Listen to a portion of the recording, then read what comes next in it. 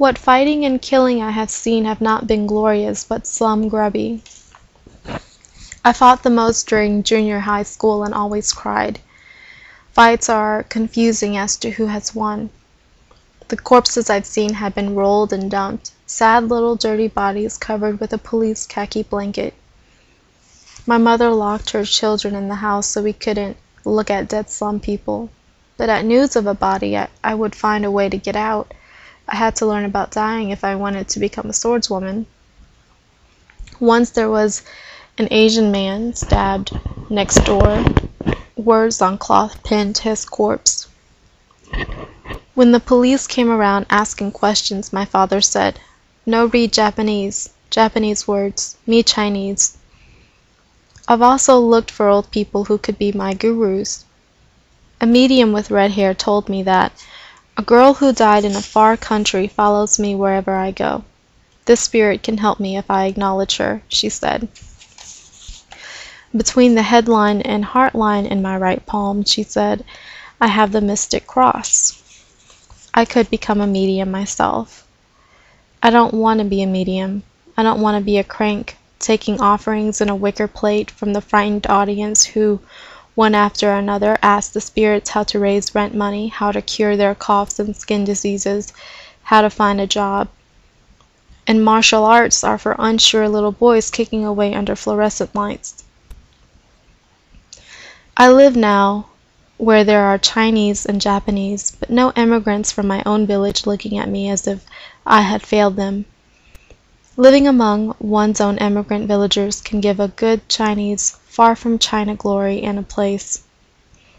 That old bus boy is really a swordsman, we whisper when he goes by. He's a swordsman who's killed 50. He has a tong axe in his closet. But I am useless, one more girl who couldn't be sold.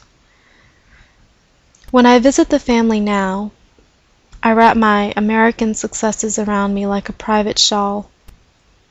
I am worthy of eating the food. From afar I can believe my family loves me fundamentally.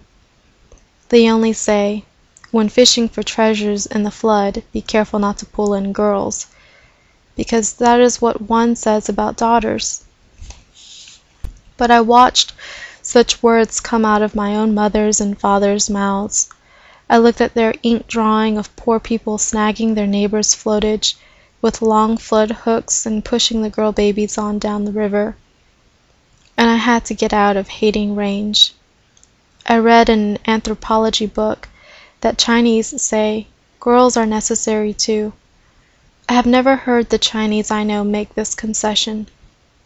Perhaps it was a saying in another village. I refuse to shine my way any more through our Chinatown, which tasks me with the old sayings and stories. The swordswoman and I are not so dissimilar. May my people understand the resemblance soon, so that I can return to them. What we have in common are the words at our backs, the ideographs for revenge, are report a crime and report to 5 families.